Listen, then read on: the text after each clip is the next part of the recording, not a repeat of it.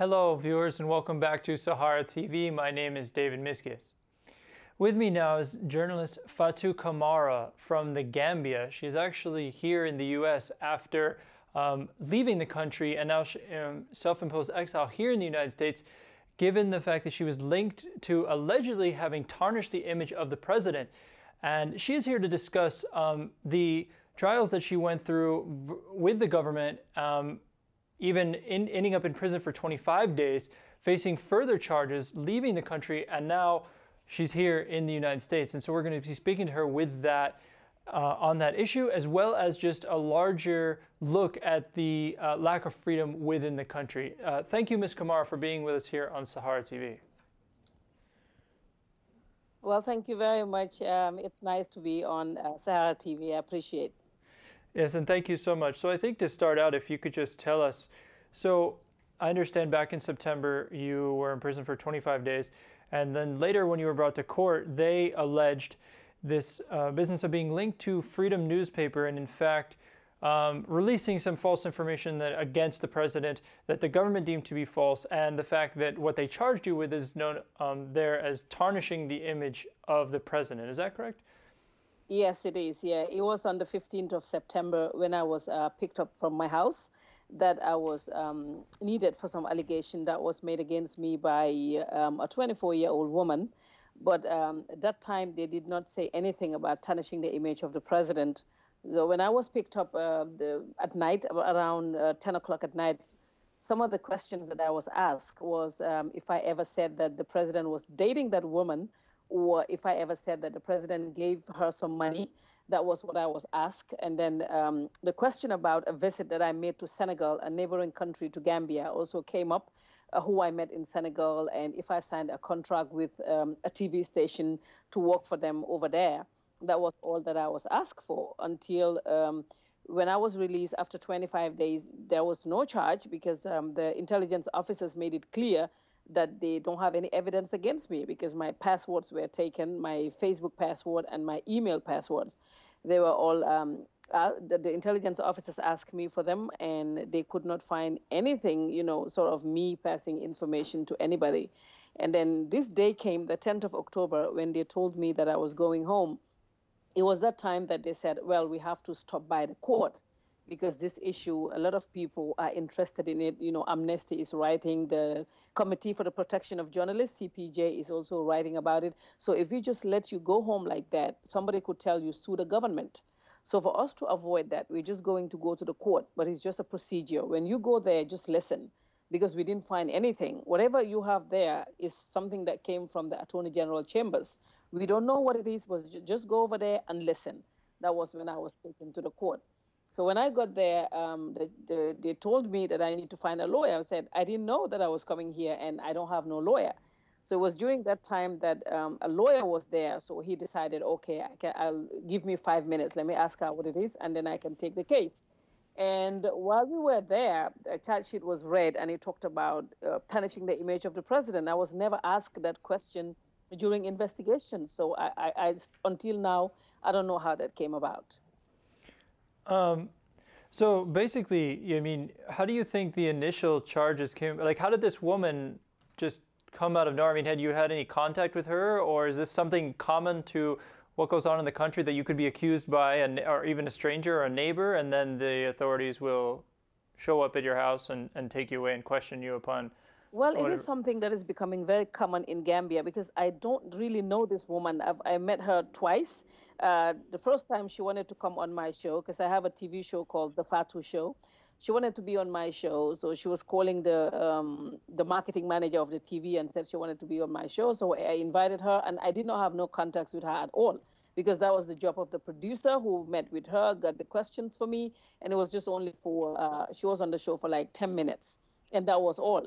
But I think she was being used by people in the government because I'm sure they have been planning this for a while. You know how it is like in Gambia, people fighting each other in positions. I think she was used to start it, and then the information got to the president that this was what I was doing, but the president ordered for my arrest.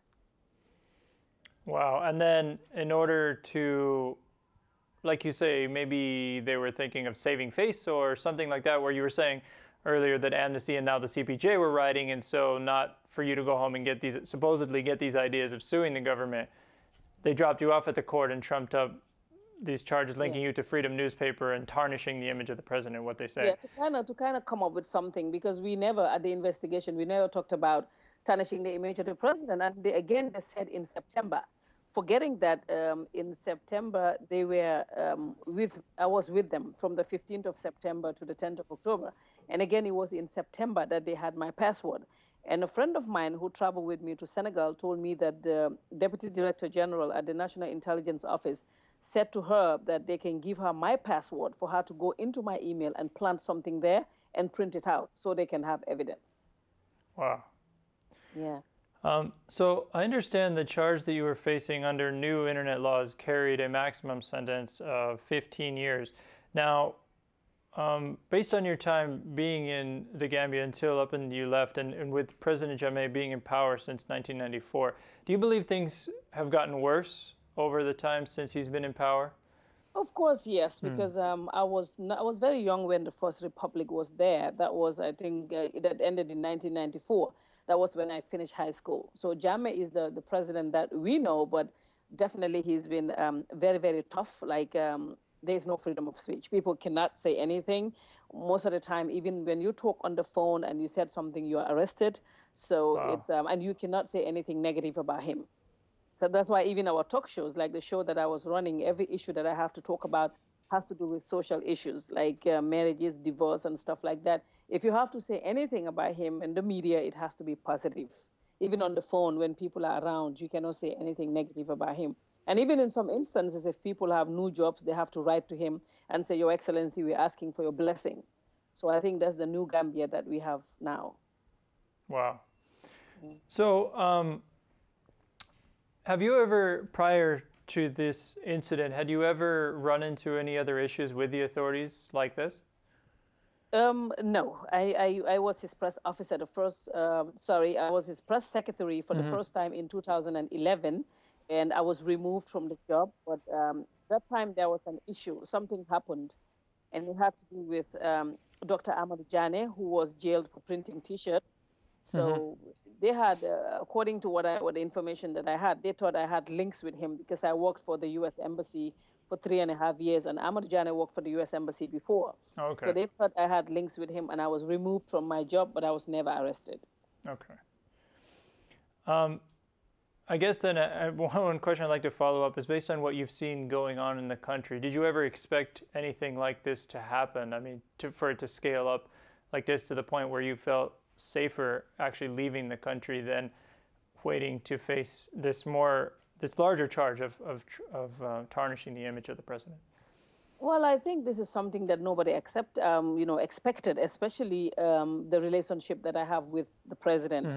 Like, I've been working with him for a long time, even not only as the press secretary to him, but also I was at the national TV for over 15 years reading the news. Wow. And at some point I started my own show. So we have a very good relationship. He even calls me his daughter. So that is why a lot of people are shocked. And now that this happened to me, people are scared that it could happen to anybody. So this was definitely never expected, that this man can, put me in jail for 25 days without no charge. And each time I ask the director at the intelligence services, when can I go home? He'll be like, we are waiting on the president. We told him that you are here, but he's not giving any clearance that you should go home. I know you made a statement recently that you would not return home while President Jammeh is in power. What do you think would happen? I mean, is it more for your safety, or you just don't want to be under that system, or a bit of both at this point? Well, it's for my safety, because since I left the Gambia, I've been speaking out. I spoke with BBC, and Frans Van Kat interviewed me yesterday, and here I am talking to you. So he knows all these things. Right. And knowing the kind of person President Jammeh is, he's very sensitive. He doesn't want anything about him out there. So, of course, if I get back to Gambia, that would be dangerous for me, because, of course, I'll be arrested upon arrival. And anything that's going to happen, I don't know, because journalists disappeared in that country. A journalist has been killed. Wow. So anything could happen. That's actually Thanks for leading that this way. My next question was about the journalists in the country. You said a number of them have disappeared and even been killed. Do you know about how many journalists might be in jail at any time or under? I know right now there's a journalist that is in the prisons right now because they said he works for a newspaper that is owned by the president. So it is believed that this guy was writing papers for people to file asylums, and he was arrested and he is still in prison. He is refused bail. They don't want to bail him. He's denied bail, but he goes to court from the prison. And the one that disappeared, until now, nobody have any word on him. And there's another one that was killed, but until now, the government is denying that they have anything to do with it. Mm-hmm. Yeah. So I don't want to be one of those missing people, you know? Right, my kids are too young. Of course. So given, like, I mean, even the attacks on press freedom, or like you even mentioned, there is no press freedom or freedom of speech. Is there any type of even a nascent movement of opposition, even at a small grassroots level, or some on social media, or anything like that existing within the country right now? No, you cannot do that while you are in Gambia, because if you do it, you risk being arrested. You know, of course, you'll be picked up and anything could happen to you. So the people that are in Gambia did not do that. But I remember when I worked as his press secretary the first time, I was the first press secretary to arrange a meeting for the president to meet with the journalists of the Gambia, and that went very well. But actually, the meeting took place, but it didn't end well, because he wanted to, you know, be the only one talking to the journalists. And kind of during the meeting, he said, "I'm not going to let anybody say bad things about me. If you do that, you know, you will see what I will do." And apart from that, there was a newspaper that he closed, and I also spoke to him about opening that newspaper, and he did. So I tried my best trying to talk to him about, you know, the fact that the journalists are not his enemies, and that it is easy to work with journalists if you understand each other. But he's always been saying that he's not going to appease any journalist, and you know, that is not the reason why he's there. So the people that are outside of the Gambians are now trying by putting stuff online, but the ones that are in there cannot do that. There's no way they can say anything, because they will be arrested. I wanted to know, recently there were a couple of, well, most recently, the UN envoy to Eritrea made a rather shocking statement when he said that the citizens risk being shot by their own soldiers if they attempt to flee the country. I was wondering if there's anything, maybe not to that extreme, but can people freely leave the country in any capacity? Or, I mean, like yourself, obviously you left, you know, through Senegal, and now you're here and pretty much under self-imposed exile, like you stated. But is there any freedom of movement like that for citizens within the country? Well, of course, they didn't know I was leaving, and my life was in danger. That was why I had to leave, because if they knew I was leaving, they were going to catch me, of course, and also take me to the TV, because that's what they do in Gambia now. Any little crime, they have to take you to the television for you to confess and say sorry to the president, that you're sorry, that this is the reason why you did this. And recently, a young boy, a 20-year-old, was trying to leave the country to go to Senegal, and from there go somewhere and seek asylum, and he was arrested. And that case is still on. So definitely, people don't have free movements. And recently, the Interior Minister of the Gambia was in Senegal to talk to Macky Sall that you know, they should not be allowing Gambian dissidents to live in Senegal, or people to be crossing the border and coming to live in Senegal. They've made that an issue, but on that, my take was the president should ask Macky Sall why his people are not leaving Senegal and coming to Gambia. Because if it goes to a point where the state is fighting with its own people, then that is a serious problem, and that is what is happening in Gambia.